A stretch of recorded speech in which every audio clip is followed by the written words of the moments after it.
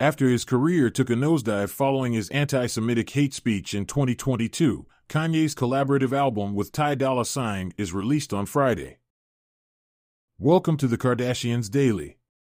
Please don't forget to like and subscribe and hit the notifications bell so you don't miss any of our upcoming videos. Kanye West, who legally changed his name to Ye, is gearing up for the release of his new album and appears to have the support of his ex-wife, Kim Kardashian. In the wake of ending his career in 2022, Ye is planning a major return to music with Ty Dolla $ign. And the duo's new collaborative album, Vultures, appears to mark the debut of a certain up-and-coming rapper named North West. As you probably know, Kim and Ye's 10-year-old daughter North has made no secret of her desire to follow in her father's creative footsteps and pursue a career in music. And now it looks like his dreams might come true. While listening to Vultures at a listening event in December, Ye first introduced a song called Talking, in which North makes her rap debut as Miss Westie.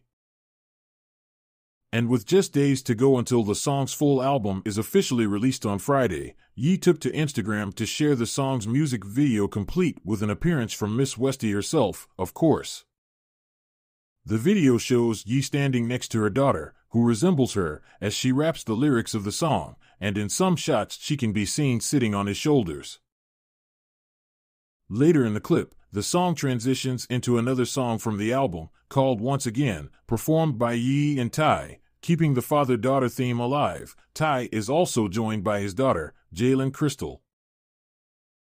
However, unlike North, she is not on the field.